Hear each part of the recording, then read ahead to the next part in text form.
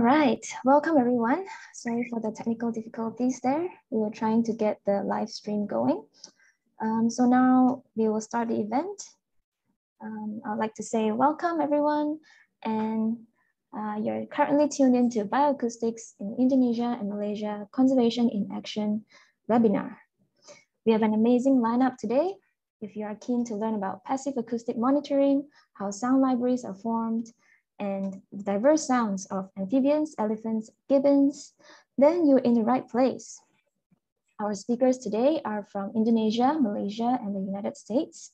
A quick heads up, unfortunately, one of our speakers, Dr. Nurul Iza, is unable to join us today, so Ethan Pang will fill in for her. This webinar is organized by K. Lisa Yang Center for Conservation Bioacoustics, Cornell Lab of Ornithology, School of Biological Sciences, USM, and Faculty of Forestry, Universitas Gadjah Mada. This event is kindly hosted by the Habitat Foundation. Thank you everyone for joining us today. Let me introduce myself briefly. My name is Yen Yi. I'm from Malaysia. I did my PhD in avian bioacoustics in New Zealand, and I'm interested in vocal learning, animal behavior, and conserving our natural soundscapes. I will be a moderator today, and I'm very excited to be here in this webinar. Before we begin, here's what we have in store for you today. Today's webinar is in conjunction with a very special announcement of an effort to help build the capacity of bioacoustics research in Indonesia and Malaysia, which is the Bioacoustics Mentorship and Equipment Award for Indonesians and Malaysians. To put this into context, we will first start with a series of bioacoustics talks that will last for 10 minutes each, and we will then move to a 20-minute Q&A where the speakers will answer any questions from the audience.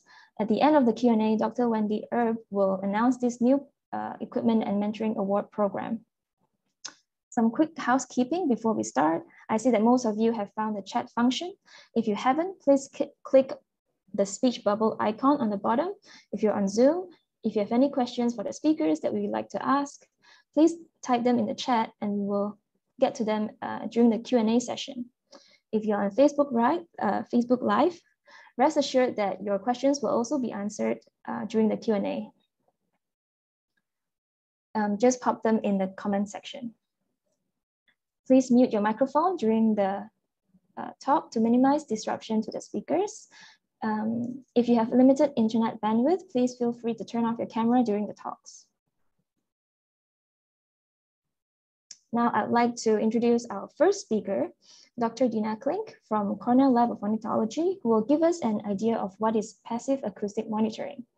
Dina's principal scientific interest lies in behavioral ecology, evolution of acoustic signals, and her research focuses on the evolution and maintenance of vocal diversity in Bornean gibbons using innovative bioacoustic techniques with an emphasis on testing new technology and drawing from diverse fields such as human speech recognition, machine learning, and signal processing. Let's put our virtual hands together to welcome Dr. Dina. All right, hello, and thank you so much for that wonderful introduction. Let me get my screen share going here. Oops, portion of the screen. Okay, can everybody see that okay? See my screen? Okay, all right, well, as I said, thank you so much for being here.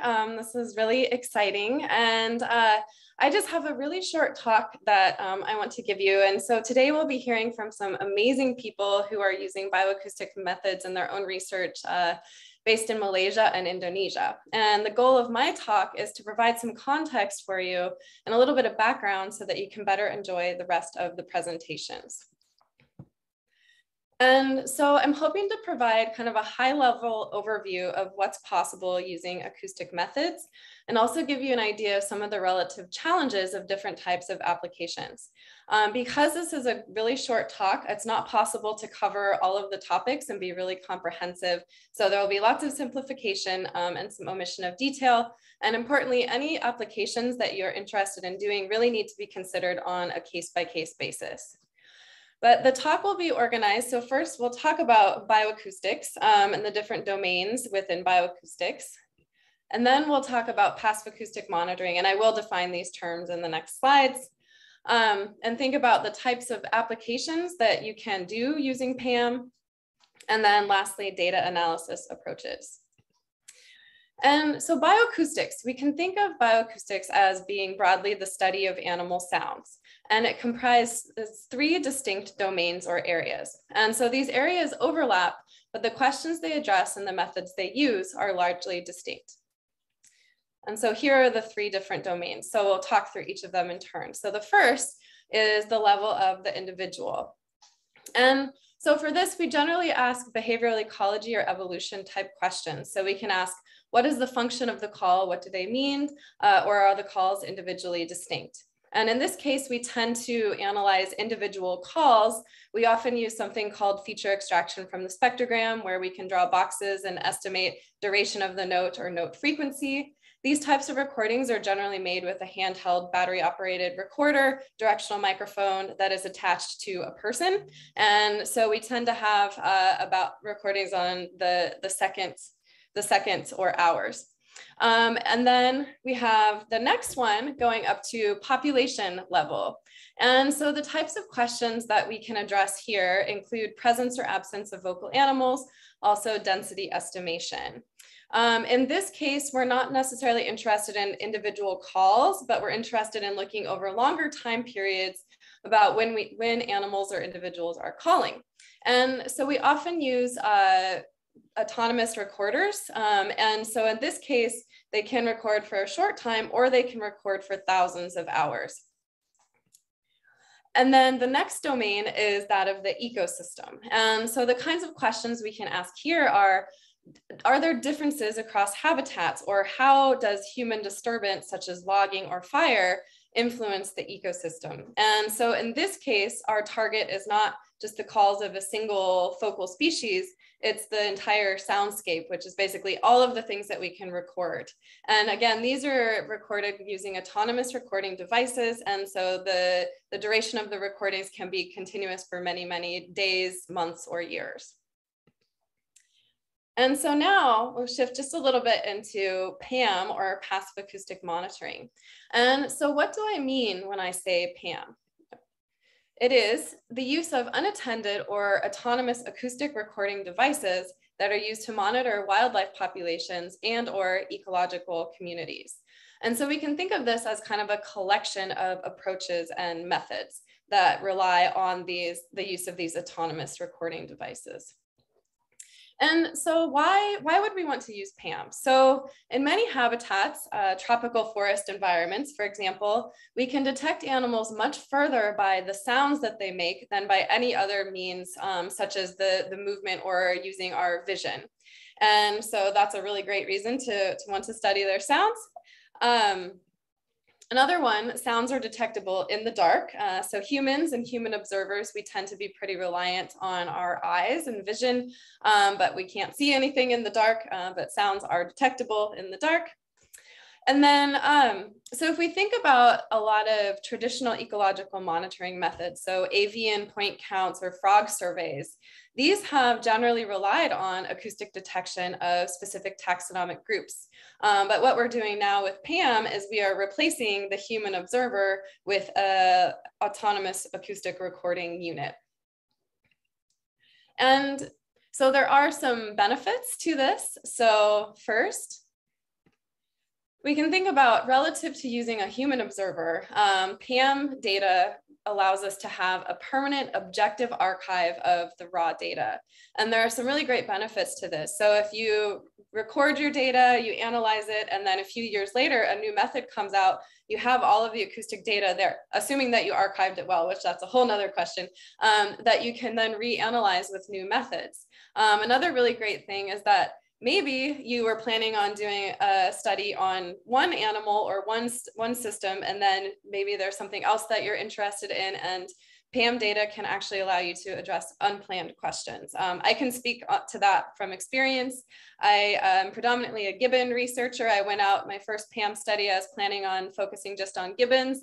And since then, we were able to get data and papers out on great Argus pheasants and hornbills. So you never know what you might do with those data. Another great thing, so relative to having a human observer in the field, you won't have really any behavioral impact. So once you go and you leave the recorder, then the animals are presumably going to be acting in a normal way. Recorders can be deployed in many different remote sites in advance of data collection. And so as opposed to needing to have 10 human observers going out, you can just use a couple observers, go and set your recorders out and collect data continuously. And then PAM can improve survey cost effectiveness. And then sometimes we get improved detection of target species relative to a human observer. There are some caveats to that.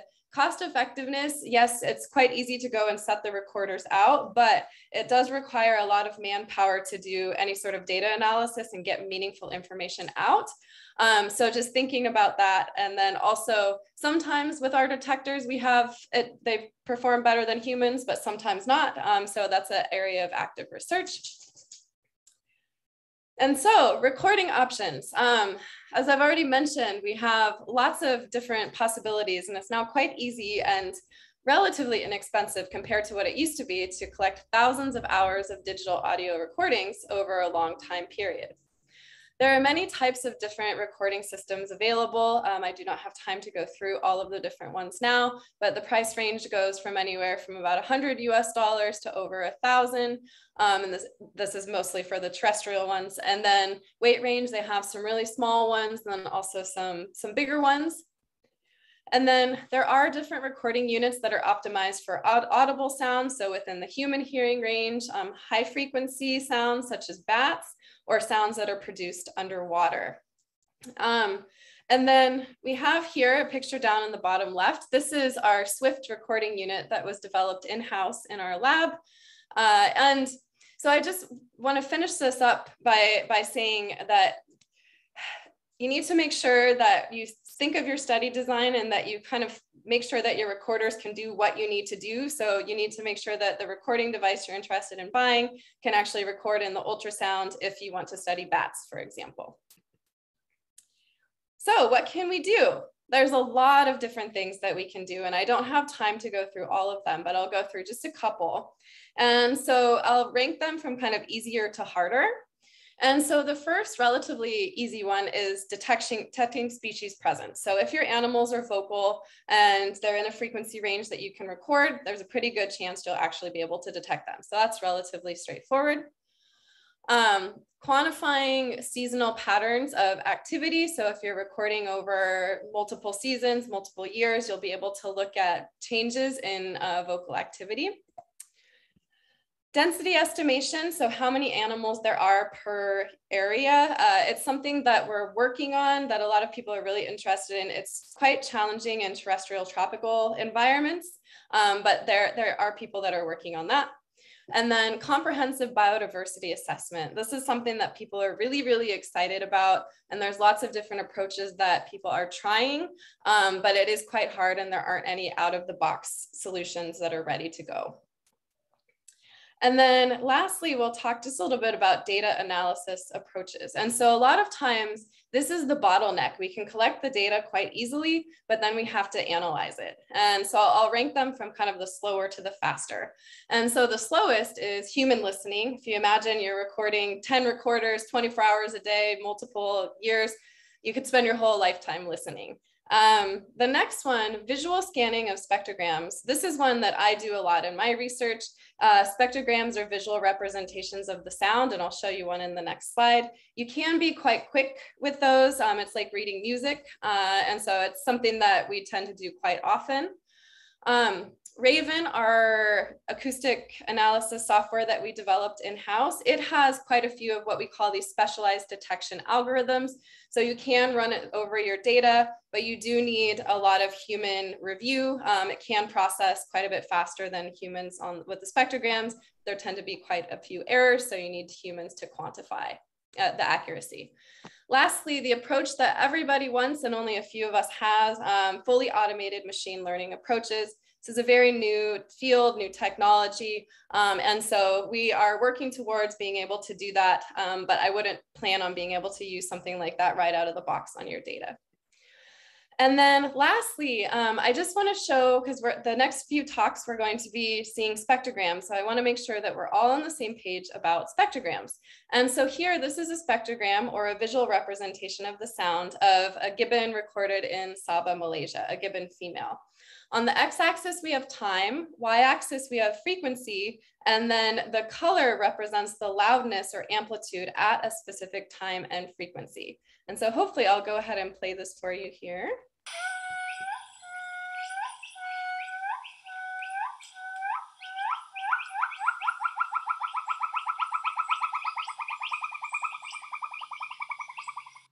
And so now you all know what a spectrogram is. And with that, I will go ahead and finish up. And thank you all so much for being here. And I'm really excited to see the rest of the talks. Thank you, Dina. Thank you so much, Dina. That was really, really interesting. The really cool part is how you showed the slower to faster and easier to harder, because people who just started bioacoustics might not necessarily know where to start. So that's really, really good that you showed that overview there. Thank you. So I'm going to move on to the next speaker today, which is Mei from University of Science Malaysia. Mei is a MSc student at School of Biological Sciences, University of Science Malaysia. As the world constantly evolves, she believes that acoustic studies are vital and advantageous in future conservation efforts, and she's eager to venture into this new field to strengthen Malaysian biodiversity protection. So she's going to talk to us about sound libraries in Malaysia. Over to you, Mei. Thank you. Thank you for the introduction. So, wait, yeah. So, hi everyone. Sorry. My name is Mei, and today I will talk about my planned study, which is the Penang Hill Bioacoustic Study towards the Nature Sound Library for Malaysia. So before I start talking about my study, I would like to give a brief introduction on what is a sound library, its purpose, importance, and also some examples. So a sound library is basically a place where we store collections of sounds, and also it is used to support research and acts as a reference. So sounds are important in general as they convey important information. It's a form of communication and also tells us about wildlife behaviors. Other than that, the sound library also can be used for public or researchers to explore a species in a region, and also visualize acoustic recordings like what we saw just now in a spectrogram. So some examples of sound libraries available right now, they are mostly is Macaulay Library by Cornell University, British Library of Wildlife Sounds, and others. So other than making a sound library, bioacoustics can also be applied in other applications of conservation. So for this first example, bioacoustics was used to find the preferred habitat of grasshoppers and bush crickets in grasslands. So by doing that, the researchers can focus on these preferred habitats to conserve the grasshoppers and bush crickets. Other than that, Bioacoustics are also used to identify calls and distributions of frogs and toads, where this research by Wihayati Laka, they broadcast the calls to attract breeders and also connect fragmented populations as well. And bioacoustics are also used to detect abundance and distribution of yellow-bellied glider, and also they are able to monitor species efficiently with generally less cost and effort required. So about my study, it will be at Penang Hill, which is located at Penang Island, Malaysia. And Penang Hill is a unique hill because there are multiple habitat types and also land use on it. For example, there are private residents, forest reserves, and also farms and orchards on the hill. Well, in 2017, there was this expedition called the Penang Hill BioBlitz. It was carried out by a lot of researchers, and they have proved to the public that Penang Hill is rich in biodiversity. So other than that, just last year, Penang Hill was designated as a biosphere reserve by the UNESCO under the UNESCO's Man and Biosphere Program. And this aims to improve the livelihood and also protect the ecosystem of the hill at the same time. However, as other ecosystems and other places are facing threats, Penang Hill also faces threats from environmental changes and development in general. So this is a map of the Penang Hill Biosphere Reserve. You can see it covers about a quarter of the island. And for my research, it will be done nearby the habitat Penang Hill. So here are some objectives and purpose of my study, which is to assess the biodiversity of Penang Hill, to establish a sound library of wildlife found there, and also to investigate the relation of acoustic indices or the biodiversity with their environmental factors. So overall, this study aims to provide a comprehensive survey using bioacoustics for future studies, and also in hopes that it will be used for decision-making in conservation management.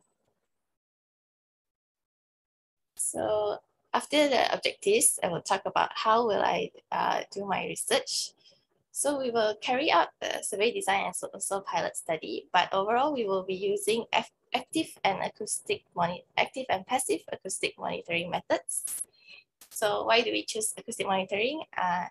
I'm sure Dina has already explained, but it's just a short some advantages I would like to talk about, which is the higher detectability rate. It is non-invasive, and we are able to detect diverse organisms that produces sound, from the smallest insects to the largest mammals or birds. So these advantages will help increase the chances of species being detected, described, and also we can protect them as well in the future. So for my data collection, for passive acoustic monitoring, which is PAM here, I will be setting up 5 sound meter mini recorders and also 1 ultrasound recorders, where it will be set up in the field and left out for 2 weeks every month. So right now, our planned study site will be in the Bukit Kerajaan Forest Reserve, which is a lower montane tropical forest, and also some orchards found on Penang Hill. So there we will look at 2 different types of habitats there. And for active acoustic monitoring, we will be going out on the field to survey and listen and collect data on the wildlife found there using bioacoustics for 5 days and nights per month. And this, we will be using omnidirectional microphones and also ultrasound recorders and mics. So for these 2 data collection methods, we will be collecting environmental data such as canopy cover, temperature, humidity, and also elevation and some habitat characteristics. So after we collect data, we will analyze them and using sound analysis software such as Kaleidoscope or also Raven, and also refer to, after we get the recording, we will refer to available online sound library and also consult experts to identify the species of the sound recorded. So to assess biodiversity, there are many methods such as the soundscape variation, checking the acoustic energy, and automated detection, and also acoustic indices. And other than that, we will look at the acoustic data from different points of the recording as well. So overall, because this research I haven't finished, I haven't started yet.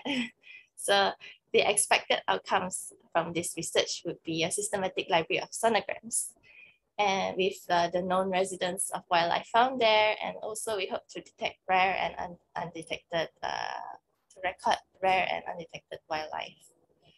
So overall, there are quite some process to make a sound library, but after identifying the species that makes the sound recorded, we will extract the sounds and keep them in a folder, and it will be used in the database created that will be accessible to public. And we hope that we will update the web page regularly so that we will improve the audio quality and upload some photos and videos available of the species. So overall, I hope my research would be useful and also would bring out more opportunities for collaboration and also partnership with many organizations. And then I hope this research will be a good reference and baseline for future biodiversity monitoring using bioacoustics, especially in Malaysia. And there are also other future research possibilities such as acoustics adaptation to environmental changes, and there are breeding and migratory seasons as well. And I hope and I believe this research is interesting and will be useful for public nature education events as well. So thank you for listening. Thank you, Mei. That was really interesting talk. I'm very excited to see this database when it's set up, and I hope all of us can use it in the future. Okay. Share. Okay. Yeah. Awesome. All right. So our next speaker is Hastin Ambar Asti, also from, so she's from Universitas Gadjah Mada in Indonesia.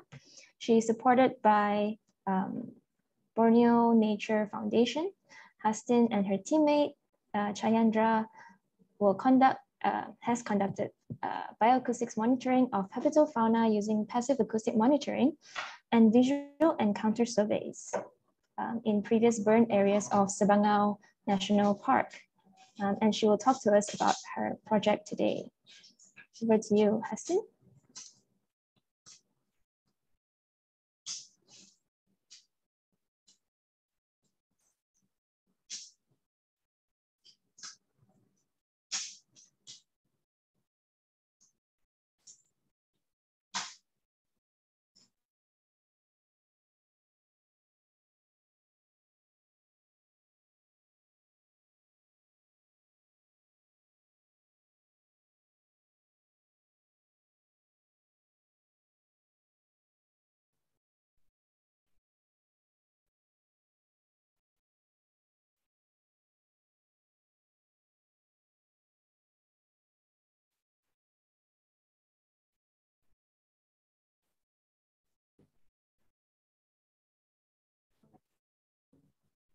Hastin, are you on mute? Maybe you can unmute yourself because we can't hear you yet.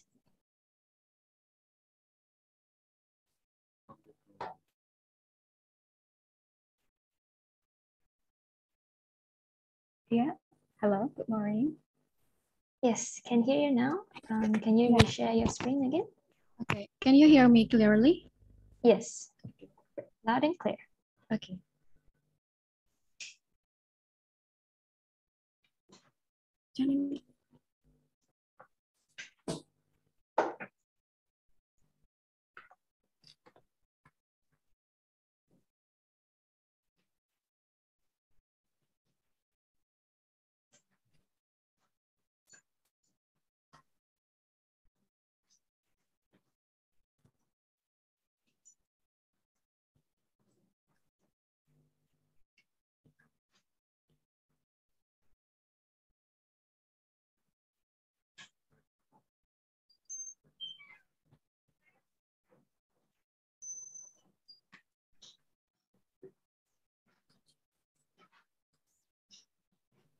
We can see your presentation. You can start now, Astin.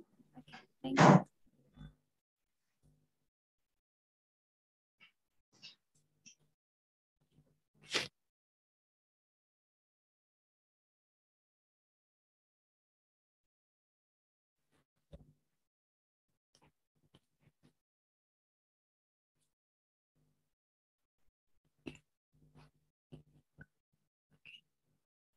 Sorry, I think something wrong here.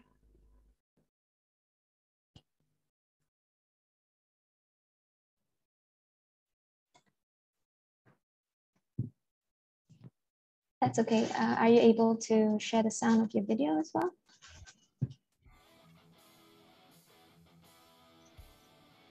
Now we are seeing the presenter view of your slides. Earlier it was okay.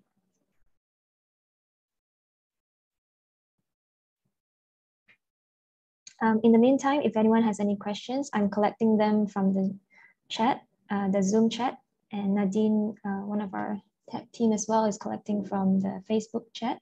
So if you have any questions, feel free to pop them in there and it will be answered during the Q&A session.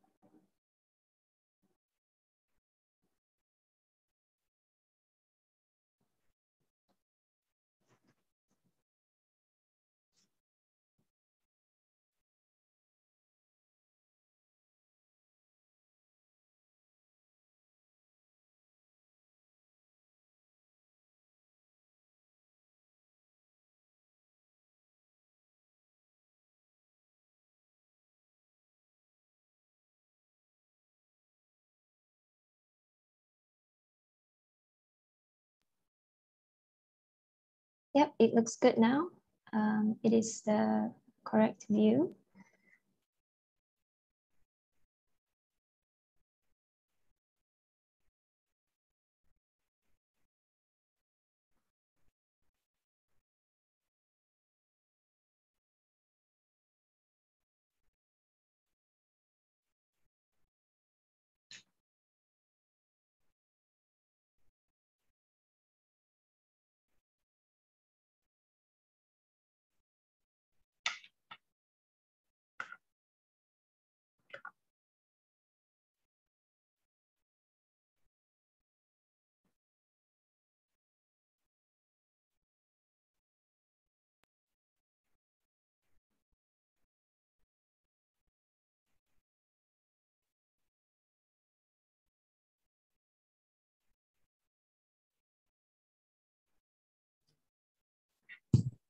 Okay, Yep. good morning. I'm really sorry. I have a problem with the video. Sorry, so I will start. Good morning, everybody. My name is Hastin, and along with my team, Chandra, we carried out herpetofauna acoustic monitoring in Sebangau, Central Kalimantan. We thank Borneo Nature Foundation and then Educational Fund Management Institution, Ministry of Finance Indonesia, Natural Laboratory of Pitswan Forest, Simprop, University of Palangkaraya, and Sebangau National Park for making this research possible. So a group of amphibians and reptiles, or simply herpetofauna, mostly make sounds. Anyone has regular and distinctive calls, generally clicking or chirping sound. Then most lizards are mute, but some make very chirping, clicking, and squeaking sound. Snakes make sounds by hissing, rattling, and rubbing their scales when they feel threatened. Crocodiles make squeaks, grunts, hisses, and growls. Then turtles produce quiet sound at very low frequencies, making them difficult to hear. The passive acoustic method, or PAM, can identify the presence of species through sound not limited to body size. And PAM can detect the presence of cryptic species such as herpetofauna. So you're interested in using PAM for monitoring herpetofauna in Sabangao. I'm sorry, Hastin, I think Yeah? the slides are not moving. Oh,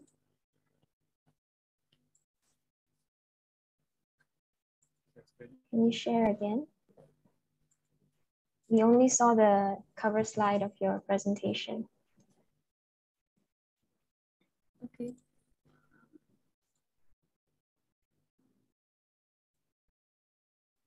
Can you see? Yes, yes, now it's good. Awesome.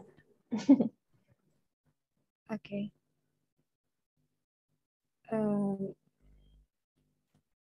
Then I will continue. The passive acoustic method can identify the presence of species through sound, not limited to body size. PAM can detect the presence of cryptic species such as herpetofauna. So we are interested in using PAM for monitoring herpetofauna in Sabangao.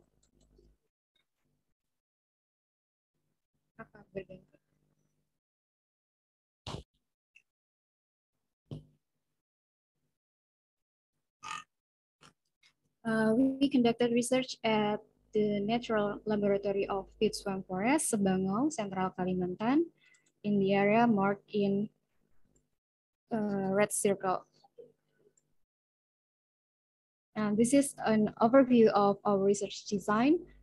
We collected data for 18 days, starting August 16 to September 3rd, 2020. The red area is the burn area.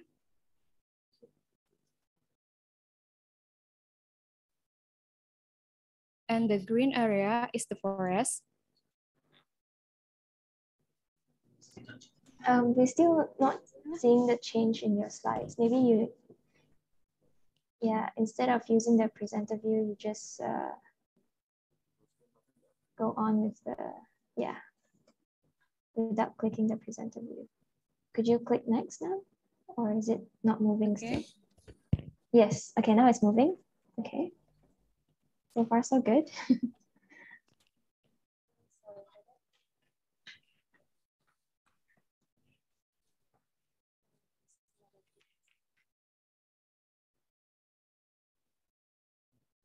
There are 6 transects, 3 area in the burn area and 3 in the forest area. Using the PAM method, we installed 2 acoustic sensors for each transect. Sensor will install 1 meter above the ground level and then set recording for 24 hours to 3 days. And in addition, we carried out monitoring using the physics law and context survey method, or PES. PES was conducted for 3 days on each transect. During the day, start from 8 to 11, and at night start from 19 to 22. And our herpetofauna monitoring in Sabangao is limited to the tonal sound produced only by animals and people. We use the call libraries from Biology Research Center, SoundCloud Frog Voices of Borneo, and Frogs of Singapore as references to identify calls. Then we use Ref and Pro software for sound analysis. These are conditions in the field when we collect data. The picture above is the state of the forest that burned in 2015, while the picture below shows the state of the forest area. The burn area looks exposed with sparse vegetation. The vegetation is dominated by Combredocarpus rotundatus, or local people said it to me. And then the average tree is just about 8 meters tall. Sunlight reaches the forest floor because the tree canopy is not close enough. Then the forest floor is generally waterlogged, overgrown with floor vegetation, and with remnants of fallen trees burned. And forest area have denser vegetation with diverse vegetation. Trees vary in height, reaching over 20 meters. The canopy of the trees is quite tight, so sunlight can reach the forest floor in only some places. And the forest floor is dry with some puddles, but when there is continuous heavy rain, the forest floor becomes inundated. Here are the preliminary results from the first acoustic sensor along with the VES method. These are spaciously detected during monitoring using the PM and the VS method. Sorry.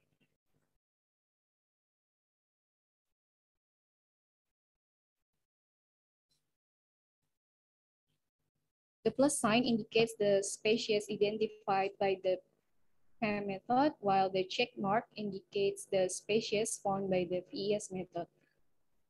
We identified 7 amphibian species and 13 reptile species. Using PAM, there are 2 species of Anura in the burn area, and in the forest, there are 5 species of Anura and 1 species of gecko. We also detected the presence of Rhacoporus harrisoni or brown tree frog in the forest. Previously in the Sbangau species list, it was estimated that there were species from the genus Rhacoporus, but the species was not known yet. In addition, we also detected the presence of Smith forest gecko, which we did not encounter directly with the VS method. Using VS, we got at least 6 amphibian and 12 reptiles. We added 2 reptile species to the Sbangau herpetofauna species list. 1 lizard from the burn area, Tachybromys exlineatus, and the other 1 snakes from the forest area is Pareas carinatus. These are a chart of species addition during monitoring. The PAM and VS curve lines are still rising even though it's at the end of the observation. So the number of species detected may increase in monitoring if monitoring continues. Monitoring using the PM method appear to identify fewer species than the VS. It is because the PAM detection is limited to sound producing species. However, this fills a gap to complement the VES method by identifying the presence of sound producing species that are difficult to find directly. We think the combination of these 2 methods is good for monitoring herpetofauna.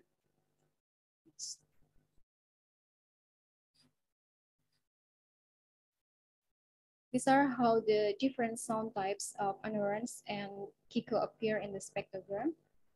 Each species produces a different sound, so the spectrogram looks different too. The first one is Pulchranabaronica or brown swan frog, the most common frog found in the burn areas and the volcanic forest.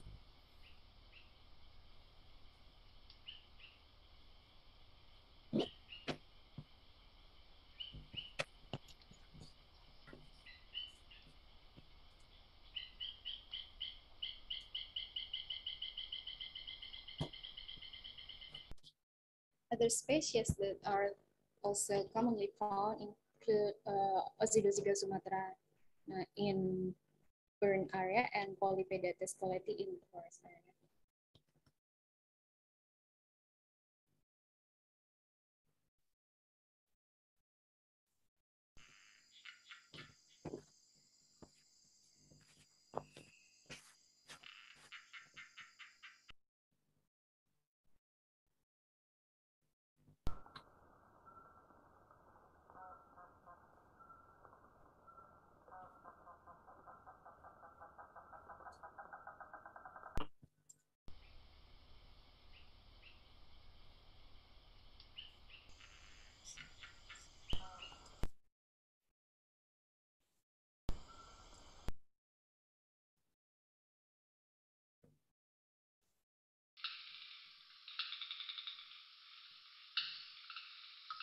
These are other voices, the sound of the brown tree frog, and the Smith forest gecko,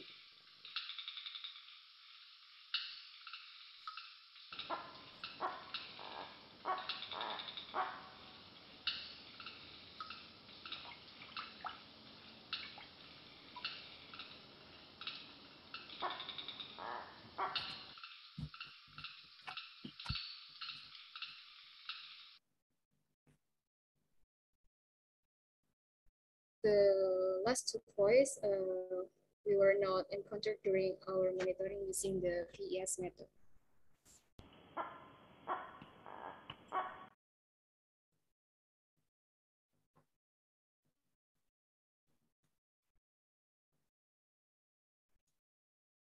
These are some of reference we use when studying acoustic. There are references to the soundscape, map, herpetofauna, bioacoustic, and acoustic monitoring survey design.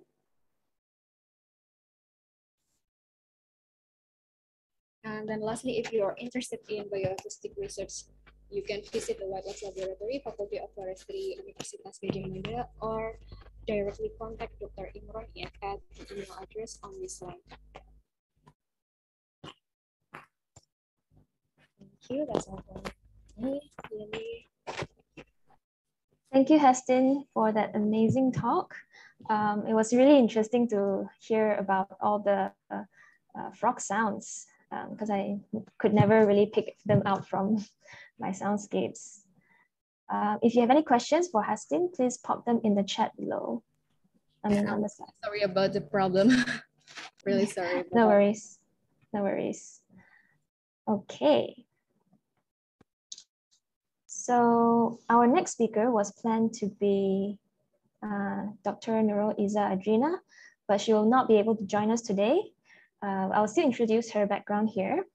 So she has a PhD from University Science Malaysia, and she's also the co-founder and lead researcher of Gibbons of Peninsular Malaysia, UNCA, which is an outreach effort of the Malaysian Primatological Society. Working closely with the indigenous Batik people, she focuses on the distribution and abundance of gibbons in the greater Taman Negara landscape of Pahang. So if you were keen to hear about gibbons, don't fret because Ethan Pang, who worked closely with Izzah, will be talking to us about his gibbon study. Ethan is a Masters of Science candidate at University Science Malaysia, a senior program executive at the Habitat Foundation, who is also our host today, and the co-founder of Gibbons of Peninsular Malaysia, UNCA. And his research focuses on the group density of agile gibbons in relation to habitat disturbance in the Ulu Muda Forest Complex in Kedah, Malaysia. Thank you, Ethan.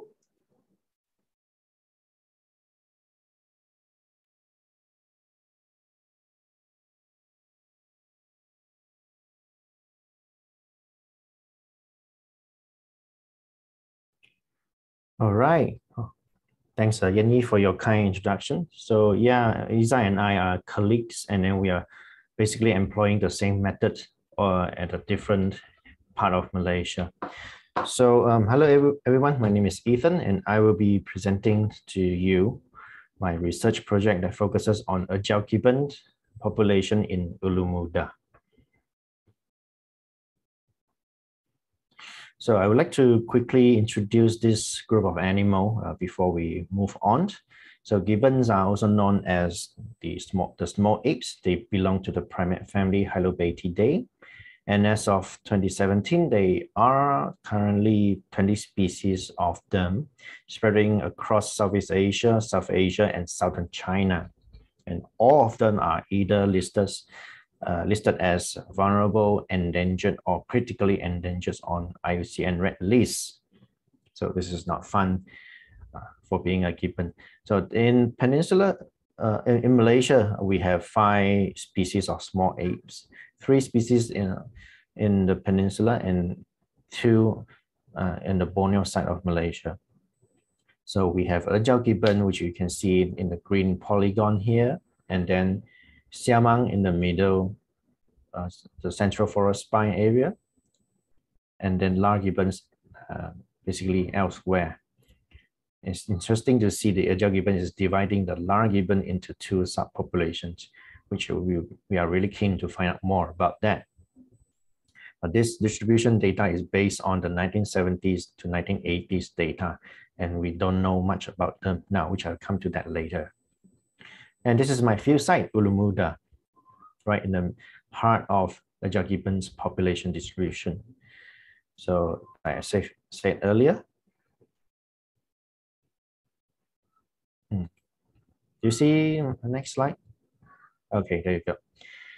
All right, so as I mentioned earlier, in the Malaysian Borneo, we have two other species of small apes, the North Bornean gibbons and also Abbott's Great gibbons. Right, all Malaysian small ape species are listed as endangered on IUCN Red List, and they are now threatened mainly by habitat loss and poaching for illegal pet trade. And we do not know how many of them are still out there in the wild in Malaysia. For the last study were done some 40 to 50 years ago in the 70s to 80s. And there was those people who are greater than me, they came before me, and they lay down a lot of good baseline data on behaviors and distribution. But yeah, we do need to know how many of them right now. And at the same time, Malaysia has gone through a major rapid development progress, and many of the gibbon habitats have been inevitably converted for other land use. So we do need to know more about them to help developing an action plan to protect them. From the angle of bioacoustic, why do we study gibbons using this method? So one may ask why studying the gibbons using this methodology. Well, gibbons are very elusive and often flee from human when they notice us. Okay, we'll be very lucky to see them in the wild. Okay, they'll just run away from you. Imagine how difficult would it be to study them by spotting them along a transect, which people have done before. Okay, and an alternative to that will be habituating the gibbons. Okay, but it will be extremely labor intensive, which people have also done before. But anyone can hear them in their habitat, and they're just not making sound. They are loud. Okay, the song can be heard as far as 2 kilometers away. And since we know when the song comprises of both male and female parts, it means they are a pair bonded pair and might have children. So it's a family. So a typical gibbon family consists of a father and a mother and up to sometimes 4 children, but usually they have 2. And since we also know when they do that, when they sing together, they are defending their home range and they are not moving about. So they are not moving in and out of the area. So we can assume that is a close population. So we can use their song to estimate their group density. And this method is not at all invasive to the animal. So my opinion is that gibbons is a model organism for bioacoustic. So you may ask, how do they sound like for gibbons?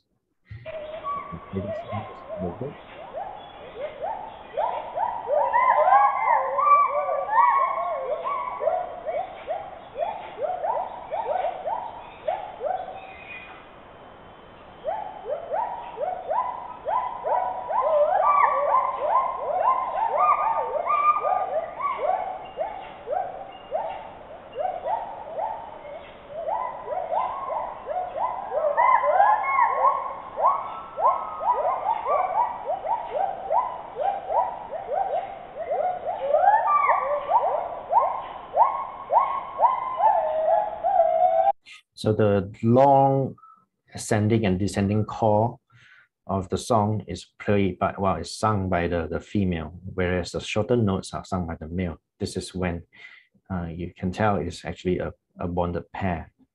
So again, back to my project site, it's called the Ulu Muda Forest Reserve in the northwest part of Peninsular Malaysia, and it's largely a lowland ditrocarp forest, which you do not get a lot in Malaysia anymore. And it's a critical water catchment area that support about 4.2 million people in the neighboring states. So Perlis, Kedah itself, and Penang. Right, and it has been recorded 112 mammals, including the Asian elephant, a lot of birds, and 10 hornbill species can be found in Ulu Muda, and reptiles and lots of insects. So it's a very invaluable landscape to be protected. Anyway, so in order to better understand how many groups are there in an area, and I employed the method that is called a fixed point active acoustic triangulation survey, okay, by Thin and Rawson. So at the time of the field work, this method appears to be a more time and economically efficient method. And that I've learned, and I also learned that it gives a similar estimate compared to a more traditional method called the line transect. Okay, so we did 9 such expeditions within a course of a year. So since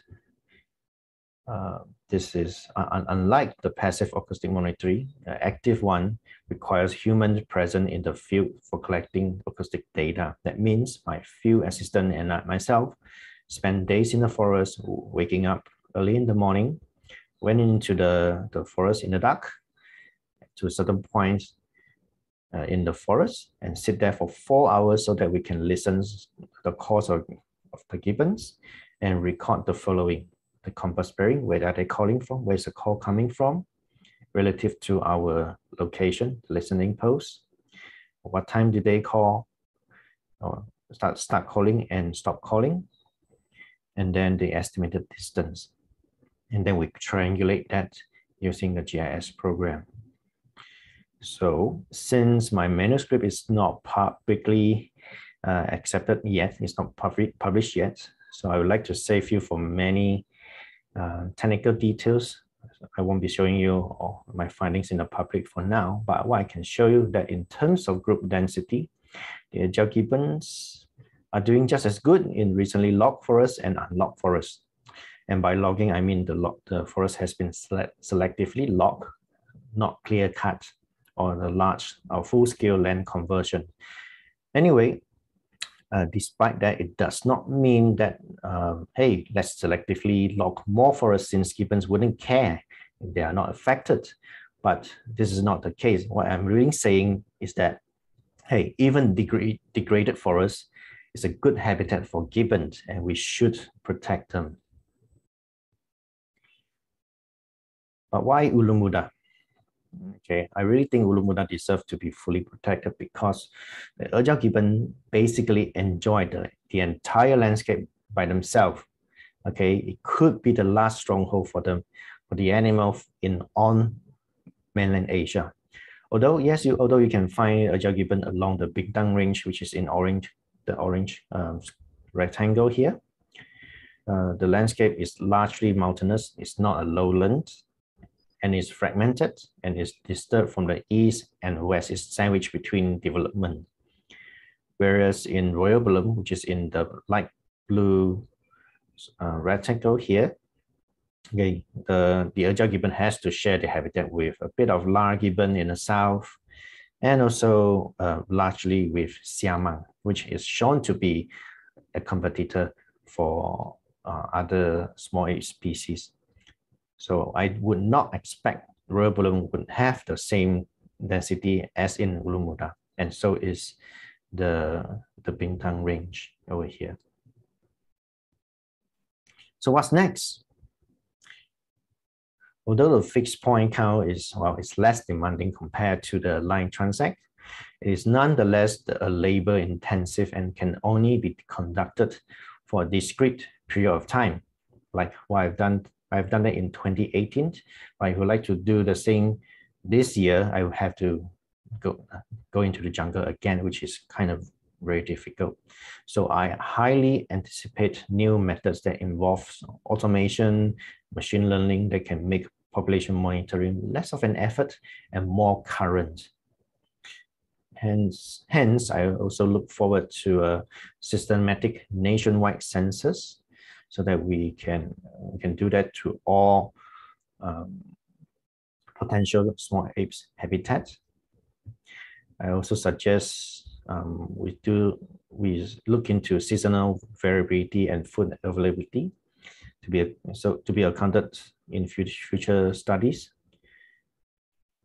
We also recommend future study in the forest where altitude gradient is taken account for, because we know that agile gibbon does better in lowland forest than a highland forest. Right, just a bit of advertisement. So we are from UNCA, Small Apes of Malaysia Research and Outreach. We are actually one of the many projects run by the Malaysian Primatological Society and NGO. And if you wonder what is UNCA, UNCA is given in the Malay language.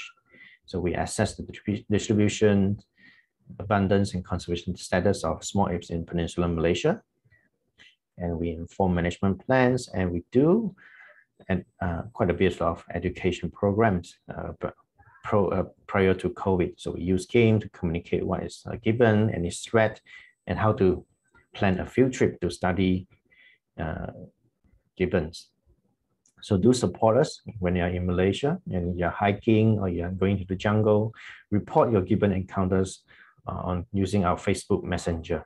So we can send us a video recording, a GPS location. Smartphone will work just fine, the time and the date. And do report wildlife crime to the authorities. All right, yeah, they are still being poached for pet trade. And if you're interested, you can support us by buying our fieldwork t-shirts, dry fit, silk screen print, and it's only 50 ringgit, not including postage. And I would like to thank Dr. Nadine Rupert, who is now on Facebook monitoring the chat, and my co-supervisor, Prof. Nick. And special thanks to Dr. Susan Lapan and Thad Barlett from US. And these are my funder, including my starter. And also special thanks to Jaime of Earth Lodge in Ulu Muda, Greensmith, and my colleagues, Isa, and also other field assistants. If you would like to find out more, you can email us. Thank you. Thank you, Ethan. That was an amazing talk from how to listen to gibbons to their conservation. Our last speaker for today is Giot Marganti Ito Simanulang.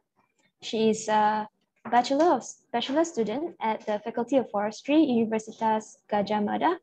Along with her teammates, Ida, Anissa, and Nabil, they studied the Sumatran elephant vocalizations in Gunung Lesur National Park and Way Kambas National Park with the support of Sumatran Elephant Conservation Initiative. Over to you, Giot. Thank you, Yani.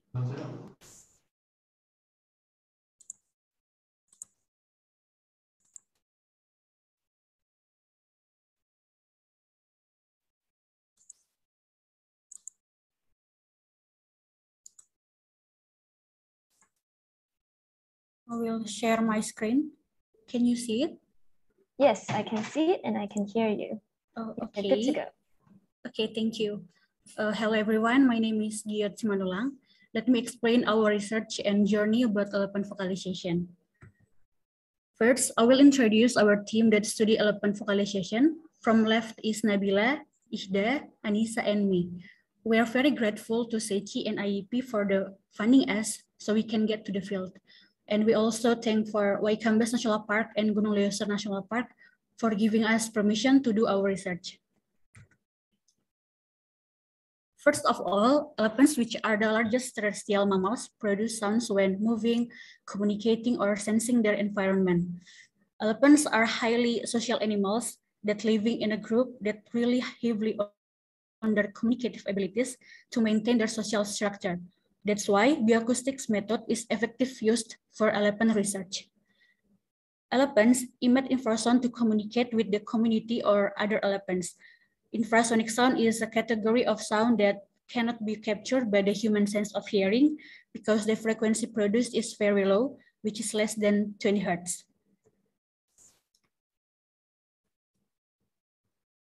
There have been several studies related to elephant vocalization abroad, but no research about Sumatran elephant vocalization has ever been carried out. One of the studies on elephants conducted was by Shermin da Silva, which discusses about acoustic communication in the Asian elephant, Elephas maximus maximus. And Shermin's sound dataset is our reference in conducting bioacoustic research on Sumatran elephants. However, there are many factors that can hinder voice transmission. Sound signals can be weak due to several factors, such as sleeps, air turbulence, temperature gradients, surface effects on and vocalization from other animals that can absorb, reflect, and refract sound waves. Therefore, we choose to measure research topics, namely, 1, elephant vocalization associated with their behavior, and detection distance, to know ability of the recording device, how far the recorders can detect elephant sound. Before we went to the field, this is our preparation. Start from weekly meeting with Dr. Imran and Sechi. We have to learn a lot of things, and we do the weekly meeting until now actually. After that, we joined the recorder installation at Wanagama Forest in February until August last year with our friends from Atmajaya University, Nico. After the devices arrived in our college, we tried to configuration and test it. It's like our first trial. After that, we tried to record in our college for 3 days to test the result. We also did the weekly study, literature meeting with Dr. Imran. It's like discuss any books and journal to enhance our knowledge about acoustic. With our team every week, it was more interesting because we could discuss and learn a lot of things together. And our final simulation before we went to the field was in Gembira Loka Zoo in 4 days in June. We tried to install the device in every distance and observe the elephant there. After preparation and simulation, we go to our research site. We were divided into 2 teams with different locations. Ida and Anissa at the Elephant Response Unit Gaglioso, Waikambas National Park, while Nabila and Dai at the Conservation Response Unit, Gunung Leusar. We were in the field for 3 months, September until November 2021. What did we do in the field? First, we checked the field conditions, recorder placement, then trial and error. We did several simulations to make sure the elephant's voice would be recorded properly and reduce tool installation error. In fact, we've placed some recorders in one tree to know the difference, as picture.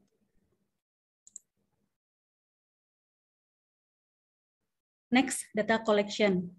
We placed recorder according to the point that we have determined after the field survey. Recorders were also placed in elephant's cage as a sound sources or behavior, and we observed elephant observations during the morning to evening with 24-hour recording.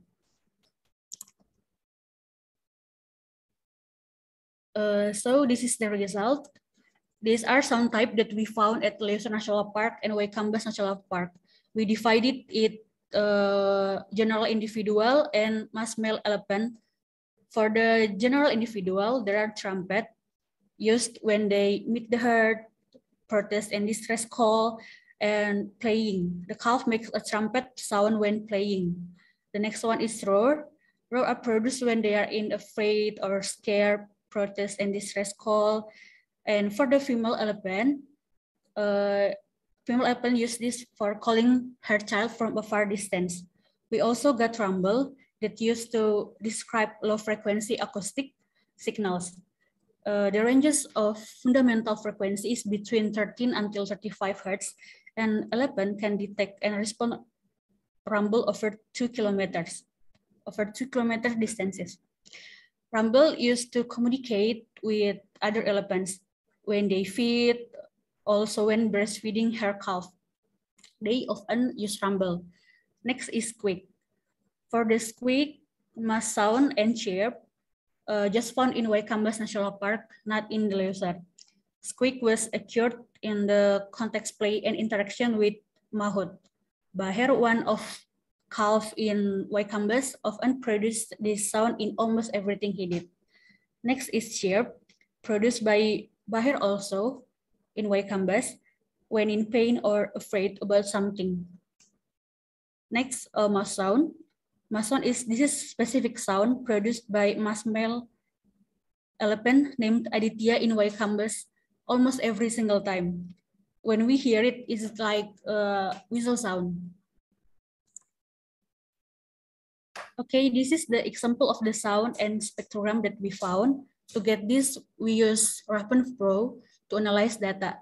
Raven Pro allows us to know the spectrogram, frequency, and other information about sound that we analyzed. The first sound is trumpet.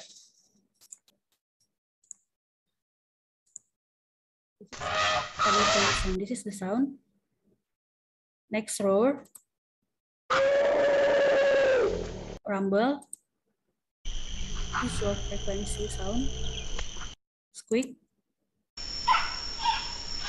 Mass sound. Like the whistle sound and chirp. Okay. The other result in our research is detection distance, but this is the initial result, not the final result, because we still analyze the data. The first one is Tangkahan Gunung Leuser, in Tangkahan Gunung Leuser National Park. Recorders are placed every 100 meter to 1 kilometer. Recorder placement are divided into several sessions because limited recorders that we have. In the forest, there are 3 sessions with different times.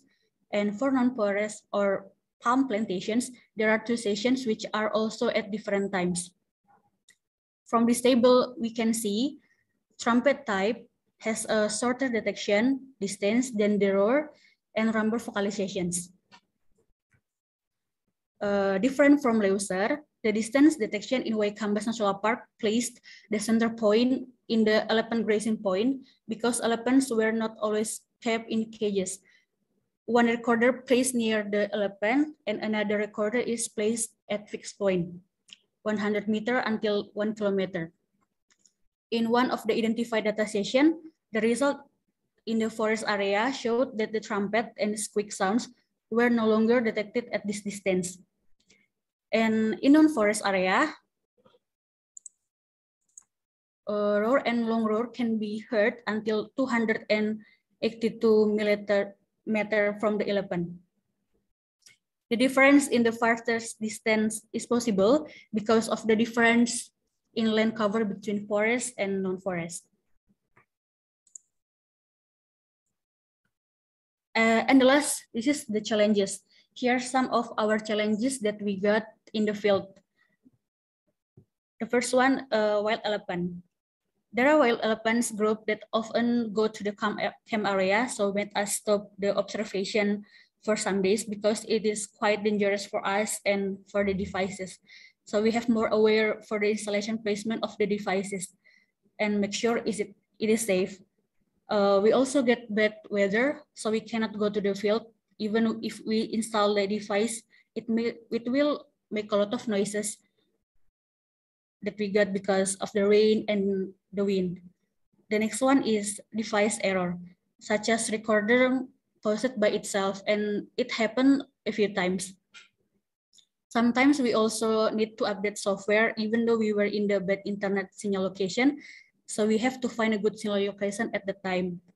And the last, our recorder was broken by elephant and other animals as shown in the picture.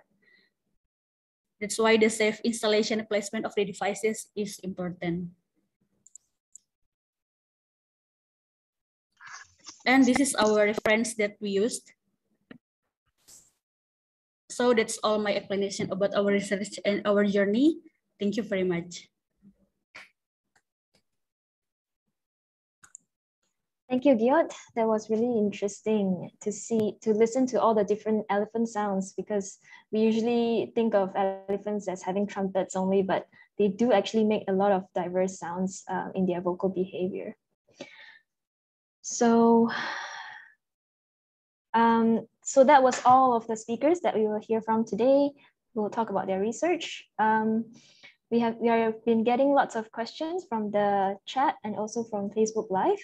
So I would like to now take this opportunity to thank all of our speakers for sharing their research with us today. And I would like to invite them to the virtual stage to have a little question and answer and discussion with the audience.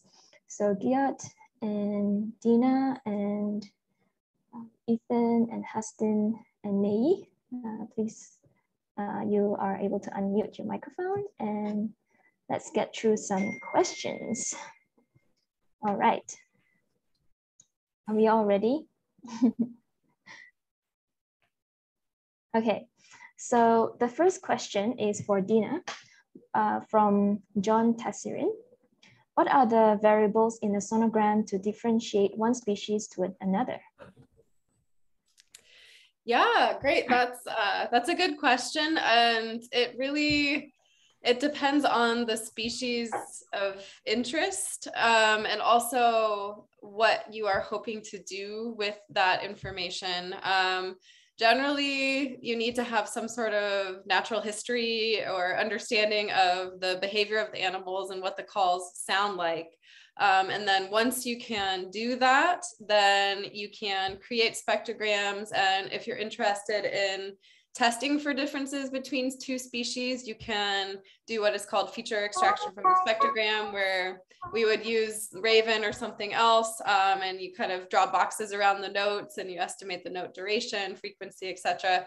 There are other kind of automated ways that we can do what is called feature extraction as well. That it depends mostly on kind of the research question, what you're hoping to do with that information, and also specifics of the animals. So, you know, if they're two really closely related species that humans have a really hard time telling apart, you might not be able to use the computers to tell them apart either. The other time that it will be quite challenging is if they are calling right at the same time on top of each other. And in those cases, a lot of times we won't be able to tell two species or two individuals apart if they're at the same frequency range too. So. Yeah, I can understand also measuring sound is very objective as well, right? And it's quite difficult for different researchers to measure the same sound and still get the same results. That's a really great point. I was very surprised when I got into bioacoustics because, you know, you're studying, basically it's a sound wave, and, you know, it's like, it's all numbers and it should be really, really, as you said, objective. But when we do a lot of this, what we call feature extraction, like you have to make decisions about what features you're going to extract. And there's a lot of subjectivity and trying to make your best educated guess. But yeah, it was surprising. And we're moving with the more automated feature extraction methods, like there are less decisions. Well, there are different decisions that have to be made, but you still have to say, okay, so if it's an automated feature extraction method, like how many features are we going to estimate? What method are we going to use? So yeah, there's just lots of decisions that you have to kind of make just based on your best guess in the literature, etc. So yeah, that's what I meant, subjective actually.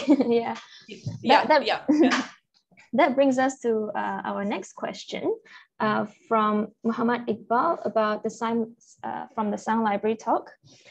If we have bird sound recordings, is there any R package that can extract the most similar sound from a source like Xenocanto? I believe this is for me.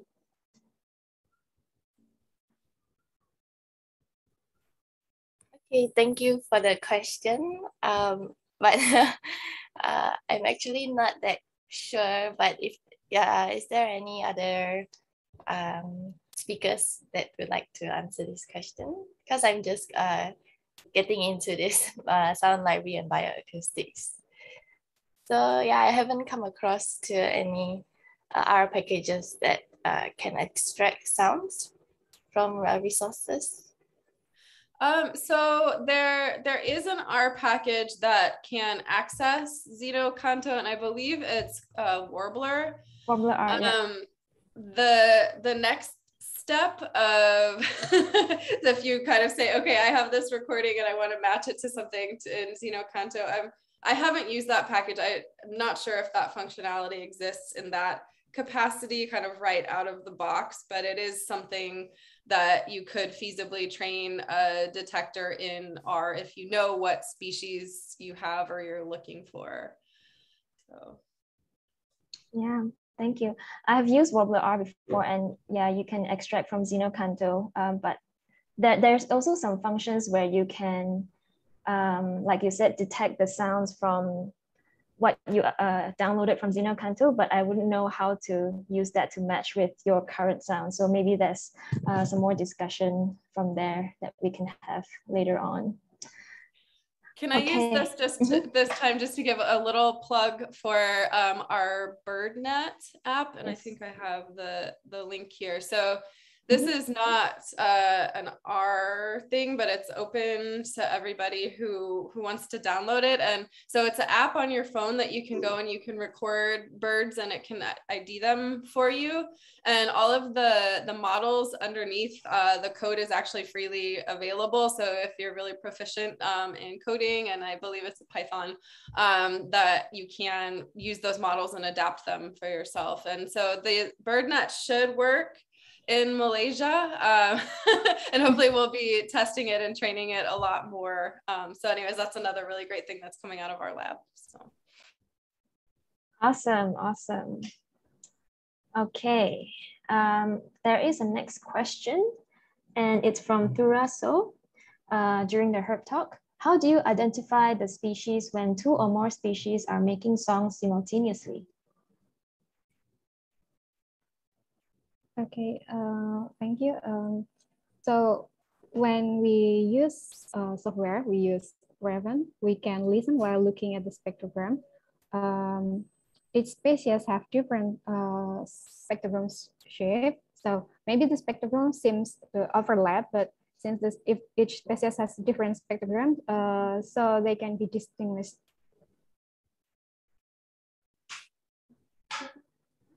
That's it. Cool, thank you. That's another question from Albert Chan, who asked from the Facebook Live. For the gibbons talk, do you have an estimate of the population of gibbons? If critical, do we need to start captive breeding? I believe this is for Ethan. Right, I have replied to that earlier. I will say it over here anyway. No, I don't have the whole, the estimate for the entirety of, well, at least Peninsular Malaysia, but I do have an estimate for Ulu Muda, but I cannot say it here because it's my manuscript has not been accepted yet. Once that has turned out to be accepted, then yes, I will announce it in the public. Can we do captive breeding? I think the focus here should be, restoring the degraded forest, improving the connectivity between forest fragment, and also, halting the deforestation. Because I don't think captive breeding will be a success for gibbons because, well, they really need a good forest to thrive. And their home range is huge. Yeah, they occupy a home range of 22 hectares, and we cannot offer that for multiple small apes families. So I think it will be unrealistic to breed them in captivity in an intent to save them. So I think the focus should be on protecting their habitat. Very good point indeed. And I think protecting their habitat is way cheaper than having a captive program anyway. So there is a follow-up question for Gibbons talk as well. Do all the 20 species of small apes sing, or only the genus of siamang and gibbons? From Rongler, also from Facebook. Right. So this is there are 4 genera in the family of small apes. So the siamang is the only member of its genus. And then you have Hylobates, you have Nomascus, and also the hoodlock. So there are only 4 genera, and they are all gibbons or small apes. So this should answer part of your questions. And yes, they do. All of them do sing, but my supervisor Susan, thanks for your tip just now. That she points out that there are 2 species, the Javan gibbons and the cloth gibbons, both of them in the genus Hylobates in parts of Indonesia. They do not sing duets. Okay, in those species, the male and female sing separate songs.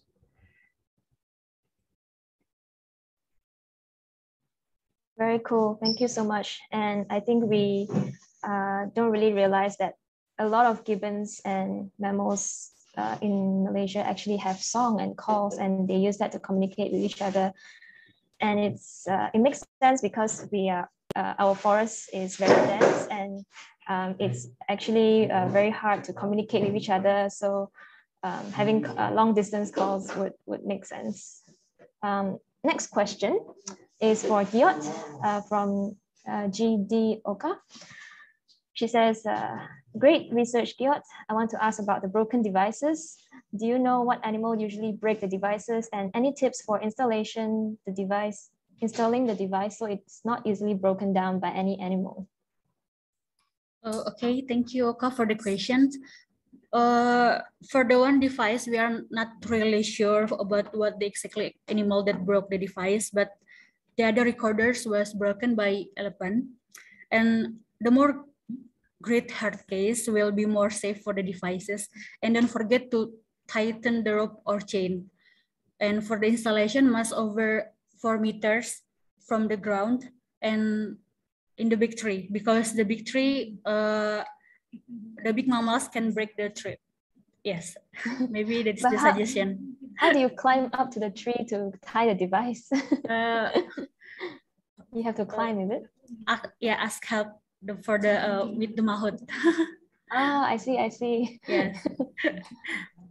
I'm imagining in my head actually asking the mahout to sit on the elephant, and then the elephant will like lift you up, tie the device or something. That'll be a cool scene to see. Okay, there is another question.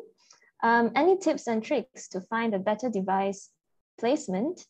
And Abimayu seems to want to hear some tiger sounds. Any advice for that? I think this question is open to anyone who wants to answer as well. Okay, maybe I will try to ask the question. We're not really sure about it now because we are still do the experiment for our research, and we have not got the final result, so we don't have any question, any suggestion that the final result like that for the tiger.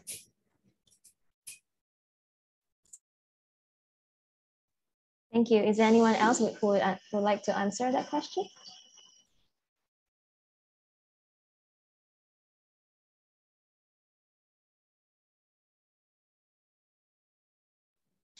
Okay, we have another question. I'm sorry if it's not in order. So Ida has asked, some birds sometimes can mimic other birds' voice. Can we analyze the difference between them? Which is the genuine one? I would like to know the answer to this as well, actually. Maybe Mei would like to have a go at this.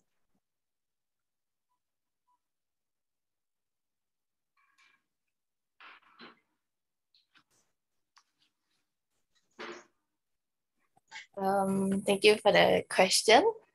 So I believe that this, even though they mimic the sound, the pattern of the sound and other birds, but then there will still be a difference in frequency.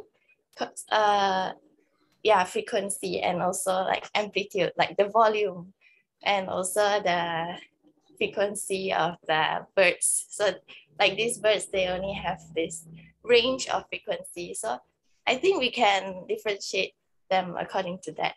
It's like although the pattern and the sound is happening at the same time. Yeah.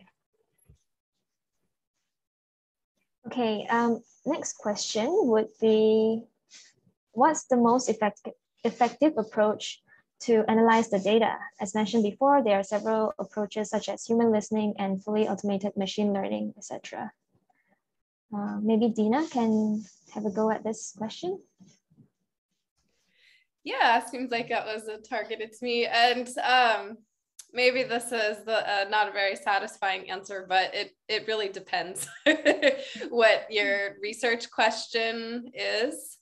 And so I can speak from experience with my work. So a lot of my early work was on gibbon vocalizations, and I was interested in looking at individual differences. And so in that case, it's really fine scale differences, and it required me to do a lot of the annotation, and I drew just like, I think I calculated, I don't know how many notes, but it was like hours and hours of doing these annotations because that was the research question. And I needed to basically get that information. And we do have something in Raven, it's called the band limited energy detector, which helped me draw the boxes around the notes. But then I had to go in and kind of fix those. And so that was because that was a very specific question that I needed to know the individual differences. And it's hard to get the automated methods to basically draw the boxes around the notes as effectively as a human can do. Which that, you know, that's changing now. But so like the BirdNet app and the model that I mentioned, so that is pretty much fully automated deep learning model, and it works really, really well for identifying different species of birds. And so, but those are two really different questions, looking at individual differences in gibbon vocalizations versus looking at the soundscape of temperate northern birds. And so again, it's just, it depends. So I would say probably whatever you're planning to do, expect to have a lot of expert human time and effort into analyzing the data. And even with the approaches that we can use kind of out of the box in terms of machine learning, automated detection, all of that, you need trained observers who can label the data for you. And then you need somebody at the other end, once it goes through and does the detections, to basically say, yes, this is what it's saying it is or what it's not. So I think whatever you're planning to do, expect the analysis to require a lot of human effort at this point. So. Yeah, we are still at the stage at developing this. So for now, we still need a lot of human input. Yeah, like you said. We have lots of questions, but we are running short on time. So I'm just gonna do one more last question, which is, it's so hard to choose. Okay, I'll choose the one that is more like conservation based, okay? So one, Panji Gusti Akbar was saying, one concern about the song library is that the fact that poacher is using it for catching songbirds. Xenocanto deal with it by limiting some species songs so that it is not downloadable to the public. But there's a debate how it actually makes some research more difficult to get recording reference to those species that actually need the research most. So does any speaker have opinions regarding this? I guess anyone can answer this because this is regarding where you get sounds from and how restrictive they should be. Maybe someone can start it off. Let's see. Maybe Hastin, you would like to give it a go?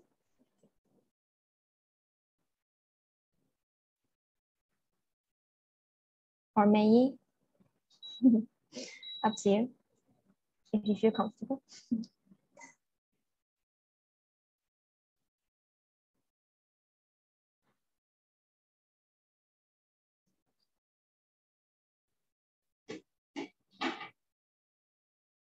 I guess the question is saying there are really some species that are endangered that are people who want to poach them, and it's actually illegal to get their sounds.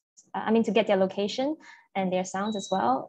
And sometimes poachers use the sounds to play back to the in the wild to attract these species to their cages. So do you have anything to add to that? Yeah.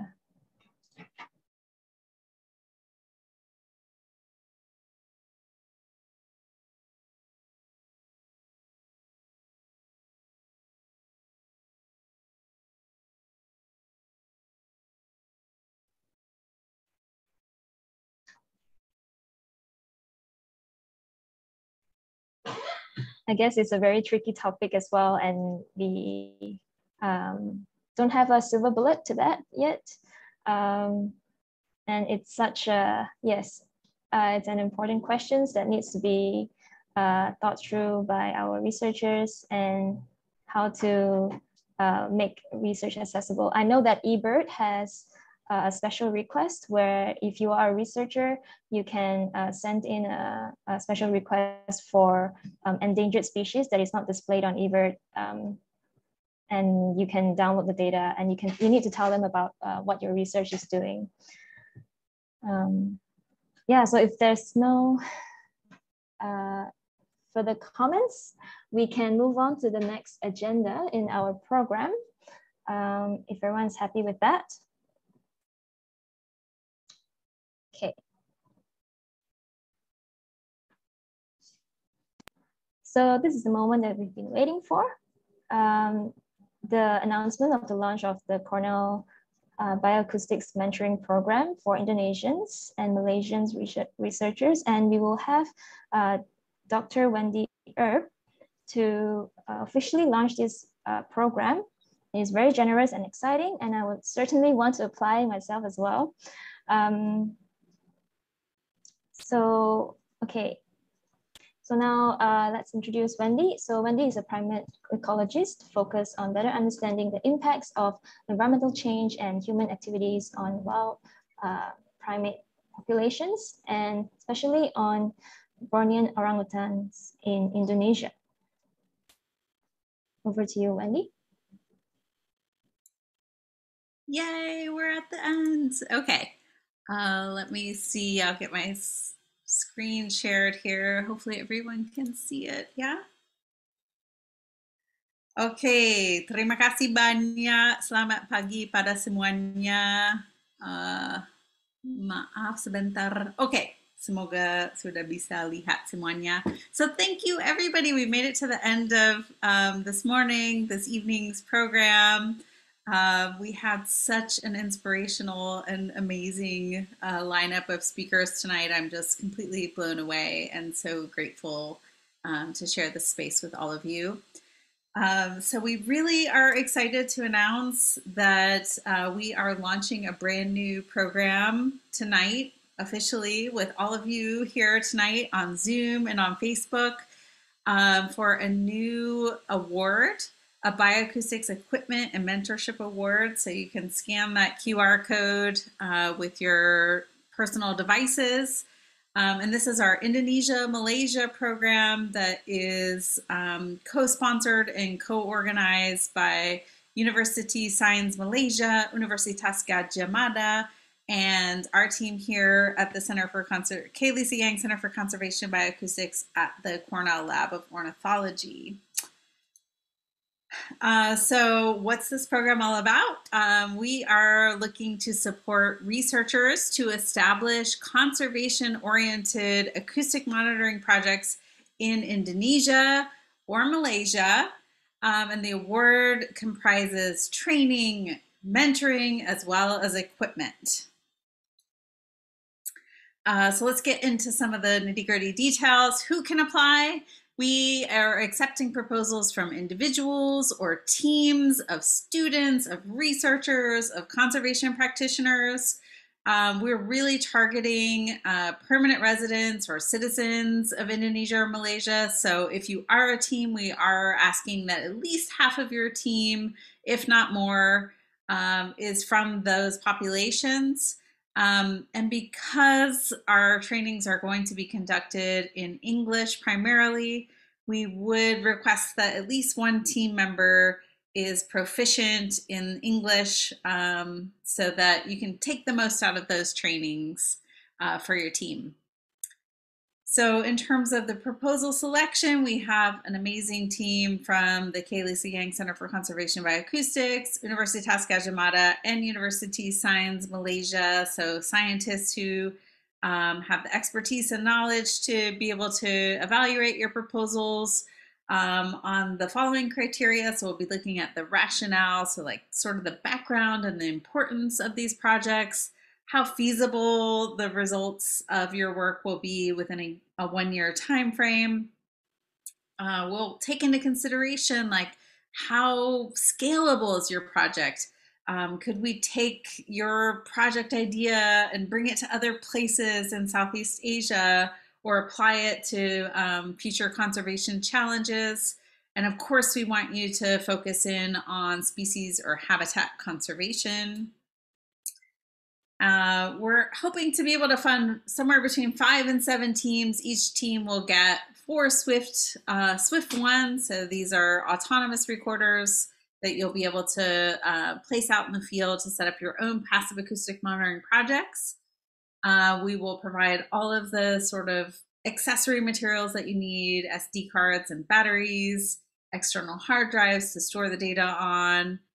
There will be training from the researchers and staff here at the Yang Center for Conservation Bioacoustics, and monthly meetings for mentorship. So to be very clear, we are not looking for people who are experts in bioacoustics, who know everything already to apply for these awards. We are looking for people who have good ideas, who have enthusiasm, who have passion.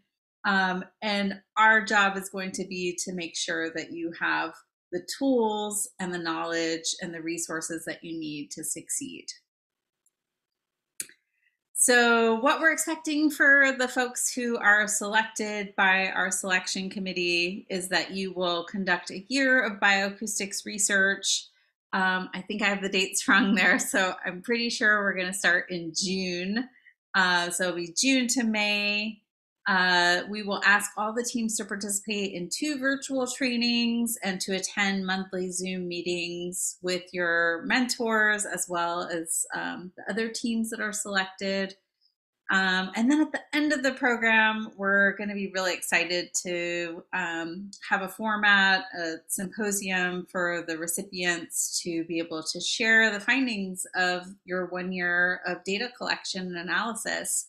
And we're really hoping that we can do this all together in person in Malaysia or Indonesia. Time will tell. Okay, so this is what you really need to know. How do you apply? I popped up this QR code on all the slides. So again, scan that. You can go to that website there. We have an application form online. It's a pretty simple, we hope simple enough proposal process. So there's a cover page that where you can sort of input the title and where you're doing your research and who your team is, and a really, really quick description of what you're doing. A narrative and bibliography for your proposal, as well as short CVs for all of your team members. All of this, again, is available on our website. So if you missed something right now, all of these details are there. So you'll just submit your application by email to bioacoustics@cornell.edu. Really key point of information here is that you want to make sure you get your proposals in by the 1st of April 2022 by before midnight in Eastern Indonesian time, so Waktu Indonesia Timur, and the start date will be in early June of this year. We want to make sure that all of you understand that we're really committed to diversity and inclusion at the K. Lisa Yang Center for Conservation Bioacoustics. So we're really thinking critically and deeply about how we can compensate for the fact that the tools and knowledge needed for effective acoustic monitoring need to be accessible and inclusive for the people that live in the places where we're conducting this research. And we understand and acknowledge that researchers and conservationists have been marginalized or excluded from these activities historically. So we're really strongly encouraging applicants from historically underrepresented groups to apply to these awards. We want to also take this opportunity to formally announce that we have training videos for our Raven software. So this is the primary acoustic analysis software that you've seen in many of the presentations tonight. So we have a YouTube channel with training videos, and we have those all available in Bahasa Indonesia now. So hopefully for teman-teman di Malaysia juga bisa mengerti dan belajar bagaimana bisa menggunakan software Raven. So we're really excited to be able to provide these capacity building and training opportunities for our friends and colleagues in Malaysia and Indonesia in a more accessible format. So with that, we are really looking forward to reading your proposal. Please reach out if you have any questions about how to write your proposal or how to put together a team. Like we said, we're really not looking for experts in bioacoustics. We're trying to get groups of people who are passionate about conservation, really looking forward to doing something that's going to really move the needle on primate, or I'm sorry, I have the primate bias on. Any kind of animal or habitat conservation activity that you would like to do in Indonesia or Malaysia. Really excited to be working with this amazing team of scientists and conservationists in the United States, Indonesia, and Malaysia. And we're really excited to accept and review your proposals and get in touch if you have any questions whatsoever. And I'm happy to take any questions that we have time to field now. So thanks, everybody. Thank you, Dr. Wendy. That's very, very exciting to have this award in Malaysia and Indonesia. And I'm so excited to apply as well. So if anyone in the audience, you need a team, contact me and anyone else, of course, in the speakers list, not just me. So now we have some time for questions for Dr. Wendy. Is there any questions from the chat? Or if you'd like to unmute yourself to ask, that's okay as well. Okay, there is a question from Ashraf. Is there a go-to email for us to ask questions regarding this new program and the proposal writing? Yes, I think my colleague Dina dropped that in the chat there. So it's bioacoustics@cornell.edu. And as she correctly notes there, you can also email either Dina or myself directly. So you can Google the Kay Lisa Yang Center for Conservation Bioacoustics. We have a whole website there. Yeah, hopefully that answers the question. Mm-hmm. Thank you, Dina. There's also another question from Muhammad Iqbal. Apa nama channel YouTube-nya? What is the YouTube channel name? Ya, nama channel YouTube-nya adalah Bioacoustics at the Cornell Lab of Ornithology. Sebentar saya cari linknya. Nice, thank you. I put in the chat already. Oh, thank you, Dina. Oh yeah, sudah ada. YouTube.com/ it's a very long name, but it's up there. Thank you. Awesome, awesome. I was also really impressed how you are like very fluent in Indonesian as well. Ya dong. How many years have you been working in Indonesia? Oh, since 2005. So wow, saya sudah tua. Awesome. Waduh. No, you look as vibrant and young as ever. Okay, so there's another question. To your experience, will the device be subjected to import tax? If yes, would it be covered as well for Indonesia?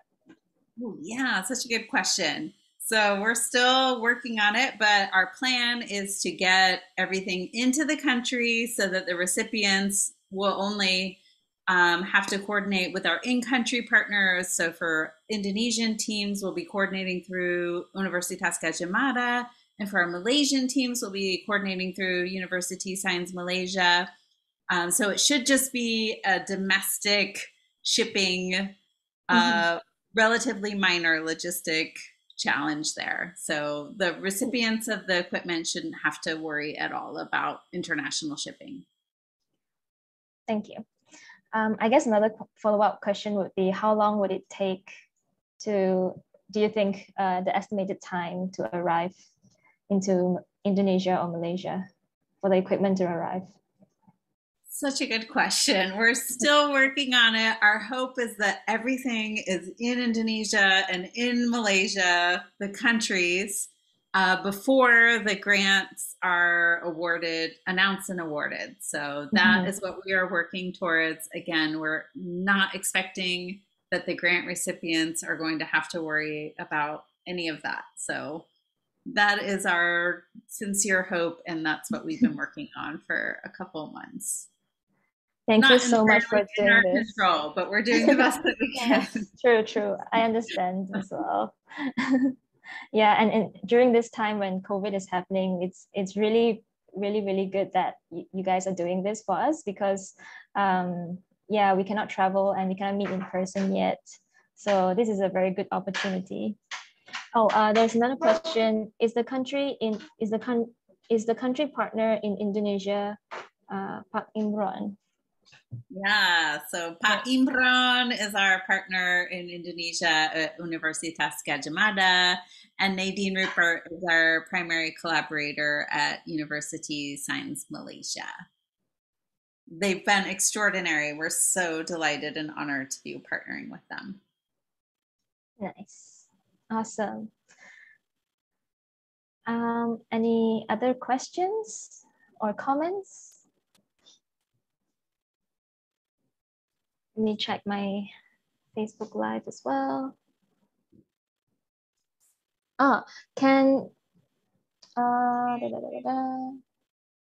What if the Swift recorder got stolen mid-project? What happens?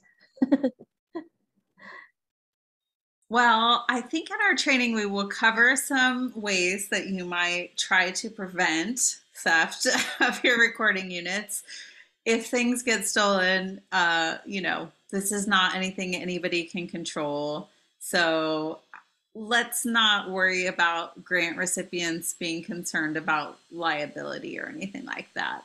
We will certainly be understanding of things happen in the field. We've all done field research for years and understand that these things can't be completely controlled. So please don't let that kind of thing concern you about applying.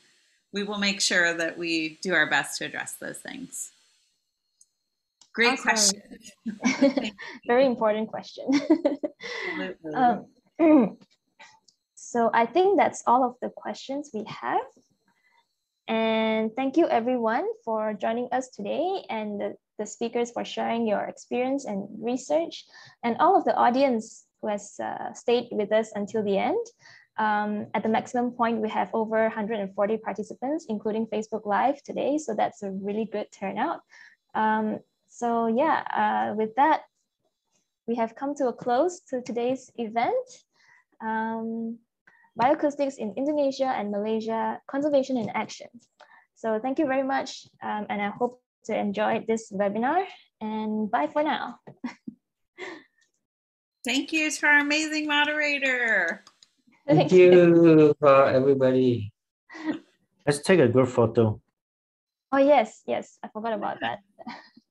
Oh, you can also click some reactions and turn on your video. Like say, ta-da, reactions everywhere.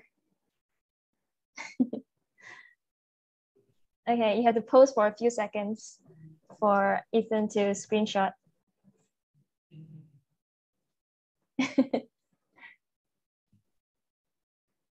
Right, give me a moment.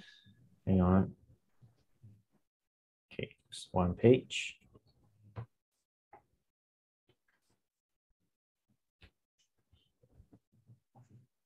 Hi, Bang Berita.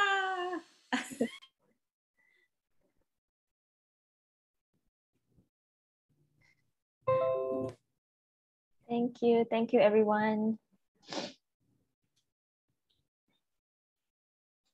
If you like to be welcome, thank you.